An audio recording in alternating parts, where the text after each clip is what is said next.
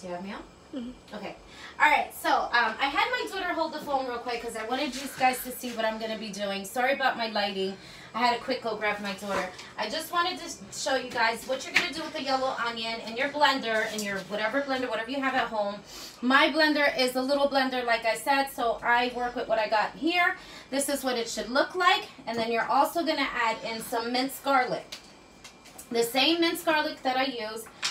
You can actually use whatever garlic you choose to use. I like this because it's already prepped, ready. It's dipped in that beautiful, nice wetness to it from that sauce of the garlic. So I like that a lot. All right. So I just wanted to quick show you this. Okay, so you're just going to add like 2 big spoons of this right in there. Delicious. And what you're going to do, remember, you always got to have some kind of water in these things. Well, you know, because I use this for everything. My juicers, everything. Okay. So, let's go over here. Oops, sorry, baby. And what we're going to do is go ahead and stick it in here. Let me move this out the way. All right. Okay, you got that there? Okay. That's all you're going to do. Get it all down into a nice, watered down, all in together. Okay? And it's just going to look like that. Come over here, baby. Okay. Okay, and that's what it should look like. It's real easy, no chopping up, and it goes right into that spaghetti sauce, super delicious. So, like I said, cooking with love is always good.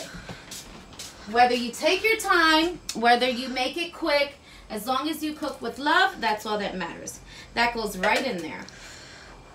So you want to go ahead and just get that. The meat, everything's already in there. And this is pretty much all the ingredients you want to add in to there. Okay, and this, as you see, the mushrooms are still marinating in that lovely sauce, which I'm keeping separate, like I said. Okay. Now, last but least, we do the mother. Okay, the mother, 2 tablespoons of this.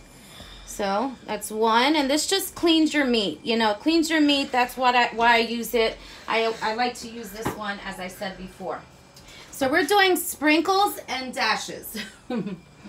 Okay, so here we go. This is that McCormick, the Smokehouse Maple, and we're just doing a couple sprinkles. Okay. Perfect. Just keep it right there, baby. We are adding the salsón packet. Just one right in there. Okay, like I said, I like to make things my own at home, and I like to write them down. And this is the perfect seasoning, okay? This is the salsón, couple sprinkles of that. And then last but least, the last 2 things we have to put in is the vara of the garlic parsley and also the kumrum. And this is organic. I like this one. All right, so we're going to just, again, you're just going to add sprinkles. A little bit of sprinkles. And you'd be surprised how tasty, how absolutely tasty this is. Okay, and this is that, this is the garlic parsley, okay? And we already have garlic in there, but I like this because it's a good blend. Okay, so coming up next, I'm going to be just chopping up those, the cucumbers into dices with that yum yum sauce that we had, if you checked my last video when I did the Japanese dish. Okay, and we're doing a simple salt and pepper on the side with the spaghetti. So don't miss it for the final plating. And we love you, and we'll be right back on this Saturday.